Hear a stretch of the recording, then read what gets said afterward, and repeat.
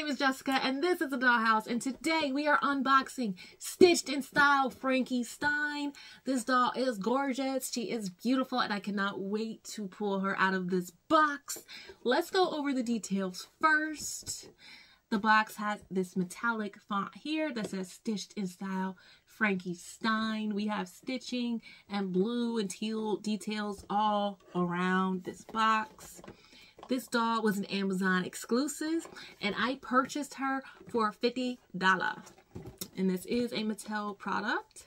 Here is the back of her box. And she is just gorgeous. Let's read this if you don't mind. Stitched in Style Frankie Stein. Frankie Stein is stitched together in a look that electrifies. Stitching style with edge, Frankie Stein stuns and a deconstructed couture gown that electrifies the timeless art of tailoring and dressmaking.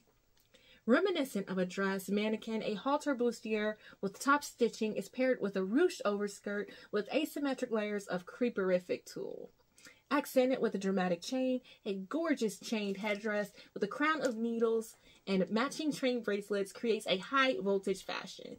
Her look is finished with patchwork stilettos with a chic needlepoint heel. Elegant and electrifying, Frankie Stein is perfectly pulled together in a look that will have ghouls falling at the seams. Here's Frankie partially unboxed, and you can see her skirt details printed on the box with draping chains. You can see the Monster High logo over here. And she just looks really good, guys. It's hard for me to unbox dolls sometimes because they look so good in their packaging. Does that make me weird? They just look so like art. It's art. And don't forget to turn this around. Back here, you will find her certificate of authenticity. The certificate of authenticity comes in this plastic sheet. I'm going to keep it in there. It is blank in the back and it says, "This certifies that your Monster High Stitched in Style Frankie Stein doll materialized through the collaborative efforts of designers and artists at Mattel." And this was by Annalise Lau, and I love her work. She comes with her doll stand, and that's in the shape of the Monster High logo. And here is Frankie out of the box. She is drop dead gorgeous and I love her. She is just so pretty. Everything about this doll is just so detailed, and I just feel like it's gonna take forever to go over her because she's just so pretty. Like, okay, I love this Annalise Lau. Like, I'm gonna have to follow her on Instagram, TikTok, whatever. I need to see all of her work because she's talented and I love the passion that she puts into her dolls. This doll is amazing. Let me show you her face. And she has the mismatched eyes. I know there's a fancy word for it, guys, but I cannot think of it right now. But she has her blue eye here and her green eye here. Her makeup is turquoise blue with gray and black eyeshadow. There's no rooted eyelashes or anything like that, and no glitter either. Her eyebrows are dark gray, and you can see a little peek of what she would look like if she did not have this fabulous bang. She has her stitching here, and she has this silver metallic lip. I tried to mock it with my dark lip because I don't have silver lipstick, but I love this color on her. I love these colors on her. Her hair is amazing. It's very soft. There's not much product, if any at all. Because y'all know I don't know if it's product in here or not. But it just feels really soft and it's laying down really nicely. I love a doll with not, like, there's no product in her hair. I'm just going to say there's no product in her hair. She has silver, I'm going to say it's white, black, and gray. I think the bangs are probably just black and white. But the way the white and the black are mixing, it seems like I'm getting a little bit of gray in there. And she has this white tendril on each side of her bang. Going up, you see this top knot that is accentuated with this needle crown. And in the back, you see where her top knot comes out over her caged chain work here, down her hair. And there's the black hair there. And with these chains, we've got little points here, like knife-like points. There are spurs. And it's just really nice. A really nice headpiece. And it just goes so well with this overall look, especially with the chains on the dress. I love it. I'm eating this look up. She also has these safety pins in her hair on each side as well. it seems like there's a little detail in there that I'm not quite picking up, but it looks really cute. I love the bulkiness of these safety pins in her hair. Going down to her outfit, you can see this corset bustier top that they described in on her box, and there's some white stitching. This is a pleather-like detail, and it is a crop top. It ties around her neck with ribbon, and in the back it's secure with Velcro, and you can also see those little bolts in her neck. And this was like one of my favorite things viewing these dolls when I was younger, seeing the G1 Monster High dolls and seeing those little bolts in her neck. I'm like, that's nice, I like that, and I still like it. It's very, very cute. And this is like the G1 style Frankie. That's why I'm calling her she. I'm using the she her pronouns instead of they them. She has some nice accessories as well. This is a two-piece accessory on her arm. We have this upper and lower piece, and I'm not sure how to remove this.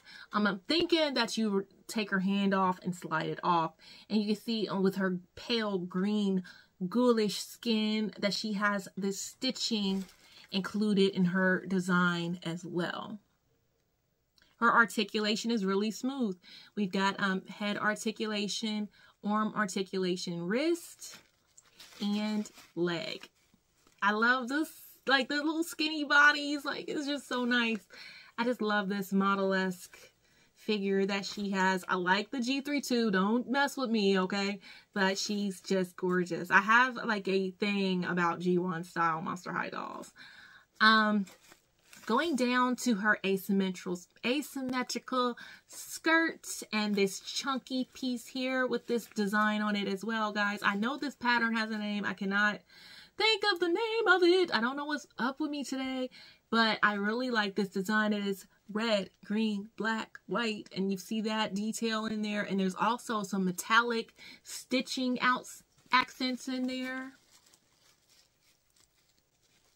And with this chain work, this is stitched down to her dress, and I recommend, or I suggest, that you leave that on there, because the way that's stitched on there, it accentuates the puffy details of the dress. And I think once it's detached, it may move along really freely and won't accent, or it won't complement the dress as well. But that's just my opinion. You're gonna do what you want to do anyway. But I mean that in the best way. Like, do you, boo. This attaches over here with this little button. That's how you remove this. And this has a tulle lining there at this ruffled waistline. This is actually secured with an elastic band. So this is not attached with Velcro. Going down to this additional tulle skirt. This is the tulle asymmetrical lining here, and the pieces that stick out that makes it look really nice. And this raw edge, if this raw edge wasn't here, this would look amazing as just in another piece of this dress. But I'm gonna be honest with you, the raw edge doesn't even bother me that much. I'm gonna show you what this skirt looks like without this additional piece and leaving the crop top on, because I think it's kind of cute. Going down to her shoes. It's super duper strappy, and it does have the silver here, and it's like stitched details along there, and you can see stitching here. It's super strappy. And here's the back. This looks a little loose when I attempted to remove her shoes, and then I just pulled them back on because I didn't want to remove it, because I felt like I stretched this plastic and I can't get it to wrap along her leg the way it originally did. So I must have pulled it too hard or something. So I'm just going to leave that there instead of removing her shoe today. Here's the back of her heels. And this is like a needle point. And it's really transparent. You can see some of the details in this chunky black heel, and you can squish it. It's like stitching. And here's the bottom of that, and this is hollow. I didn't show you her earrings. Let's go back up. Her earrings look as if they're a needle and thread. And if they're not a needle and thread, they may be like open scissors on each ear. And I may be wrong. I think it may be a needle and thread to match her heel. And there's also scissors hanging on this chain at the end of her dress. Here on her belt, there's like a pin cushion. And I didn't notice that at first. I'm like, what's that glob of plastic? That's a pin cushion on her chains here. So y'all, I think this look is cute. I think this is so cute. This is just the underlayer and her top. And I'm digging this look. If this was like covered with a ribbon or something, and I kind of don't even care that it's not, because I think that's cute. Let me know what you think. Like, she might have to rock this. This is cute too. Like, this is better. Like, I'm not saying that this is better than that, but it's still a look.